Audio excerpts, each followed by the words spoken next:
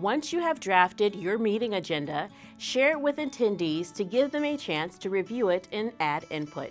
Asking for input from attendees gives them a sense of ownership over the process and encourages attendees to prepare for the discussion.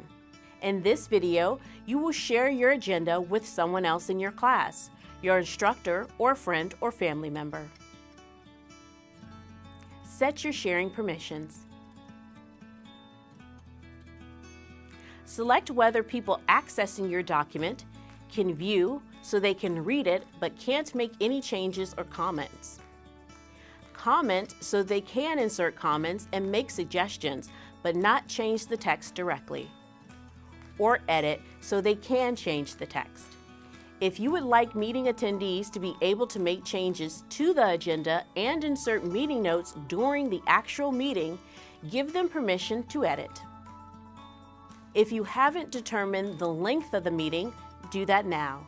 A meeting shouldn't last more than an hour unless it is for a special purpose, such as an annual review, retreat, or award ceremony. Then include a note that asks for input on the agenda and provides meeting logistics information.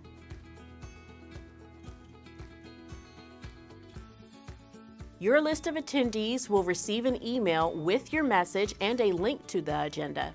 When they open the document, they will be able to contribute ideas and make suggestions.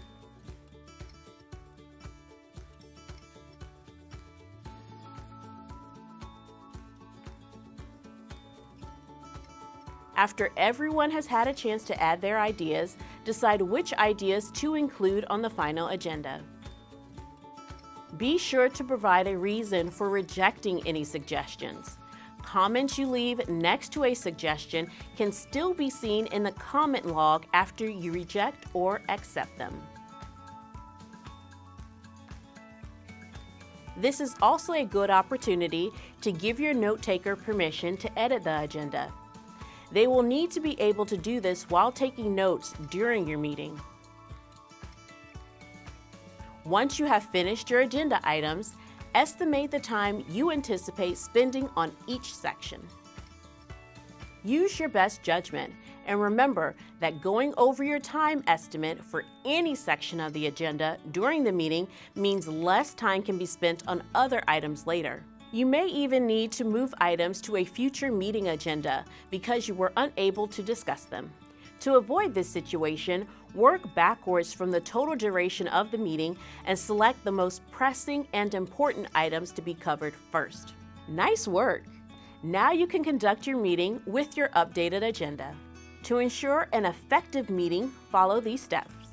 Give attendees access to a copy of the agenda. Make sure the designated note taker takes thorough notes. Start on time. Remember that everyone's time is valuable. Take attendance. Follow up with anyone who does not attend.